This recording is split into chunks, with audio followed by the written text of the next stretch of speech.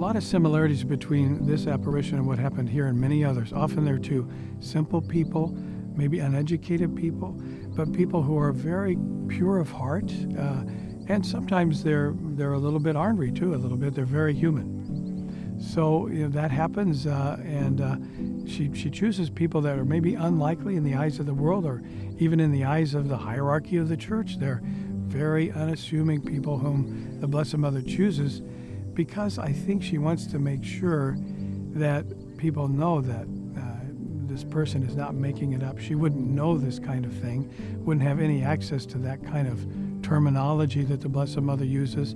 It's not fabricated. Somebody else didn't tell her what to say. So it's very interesting to see all the similarities. Usually it's at a point of great need, a time of great need, when she appears and helps the faith of the people.